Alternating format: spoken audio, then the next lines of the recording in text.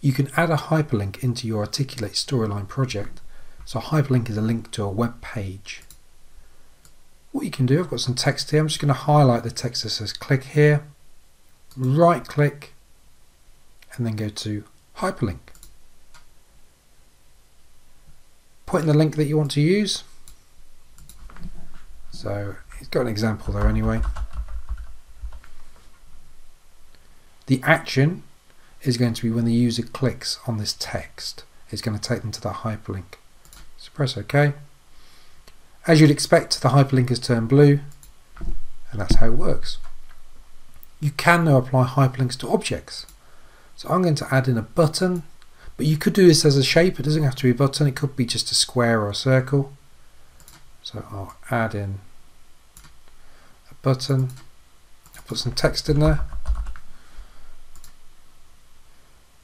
Click on the object, which is a button in this case, go to triggers and create a new trigger. And you want the action.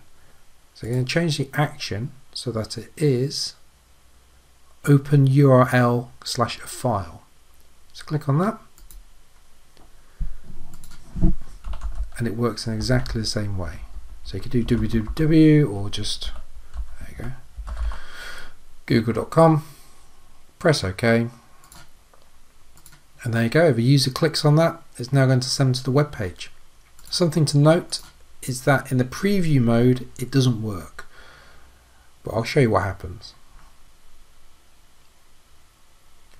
So if I click on click here, the link is not active whilst previewing, and the same here, the link is not active whilst previewing.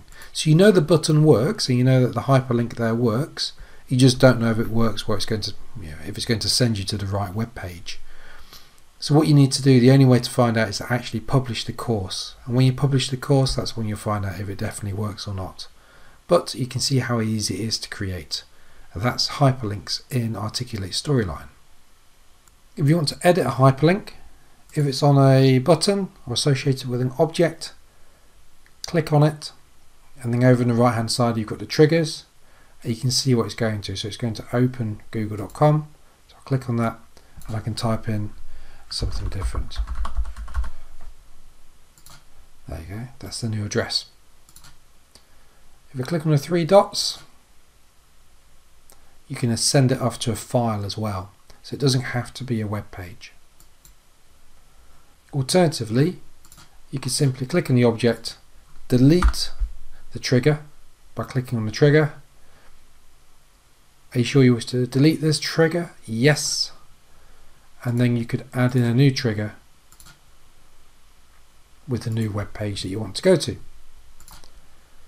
Where we've got the text and it says click here, I've clicked on this text box, and you can see that there's a trigger on the right hand side. So in the same way, you can click on the actual word as to where it's going to and make a change to it. Alternatively, you could click on the text box, then click on the trigger, delete the trigger,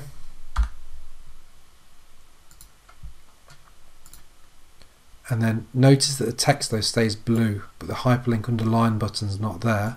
What I would do in this case, because I still want to add something, is highlight the words, right click, hyperlink, and then put in the text as to the location I want to send it to.